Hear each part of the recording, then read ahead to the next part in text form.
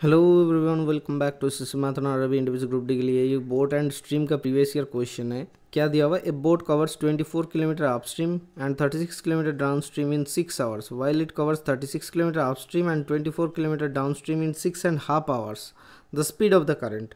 अब मजे की बात देखो कि अपस्ट्रीम स्पीड हम लोग पकड़ लेते हैं, बोट का स्पीड पकड़ लेते हैं x एंड स्ट्रीम का स्पीड पकड़ लेते हैं y। तो अपस्ट्रीम स्पीड क्या हो जाएगा सर?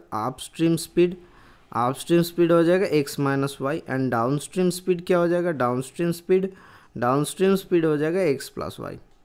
अब 24 किलोमीटर अपस्ट्रीम कवर करता है, मतलब 24 बटा x minus Y, plus 36 kilometre downstream cover करता है, मतलब 36 बटा x plus Y equals to क्या है? 6 आवर्स। इन 6 आवर्स मतलब यहाँ पे 6,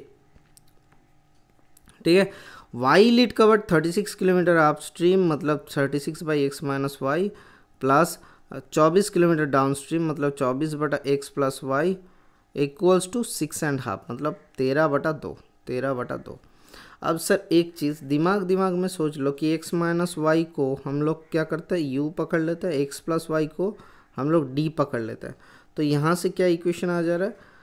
देखो 6 से सब कुछ कट जा रहा है, सब का कटेगा तो 6 4 24, तो 4u हम लोग 6 से डिवाइड करके ही पूरा रिप्लेस करते हैं, प्लस 36 मतलब 6 6 36, तो 6d इक्वल्स टू ऐसा x प्लस वाई को 1/u, x प्लस वाई को 1/d, मतलब 1/x माइनस वाई को u से कन्वर्ट कर रहे हैं, ठीक है।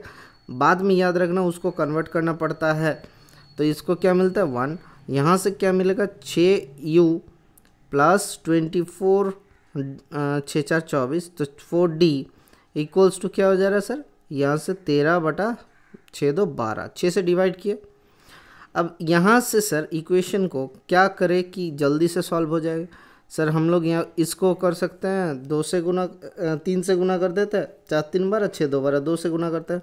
तो क्या मांगा था? The speed of the current. एक निकलेगा तो दूसरा भी निकल जाएगा। मजे की बात है 4 3 12u plus 6 3 18d equals to 3।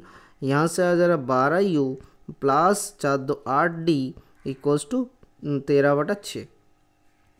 काटेंगे तो क्या आ जाएगा? माइनस u तो हट गया, तो डाउन स्ट्रीम मिल जा रहा है, माइनस करेंगे तो 8 10d 10d equals to 3 minus 13/6।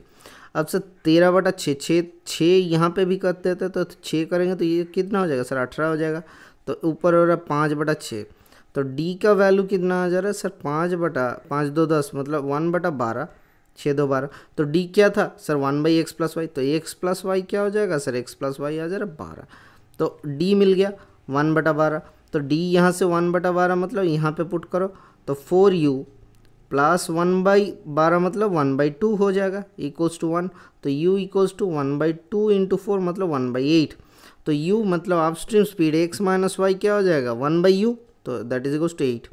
किसके मांगा था? The speed of the current. तो करंट मतलब माइनस करेंगे और 2 से डिवाइड कर देंगे, तो माइनस करते हैं 12 4 8/2, मतलब 2 is the correct answer. Option number 2 kilometre per hour.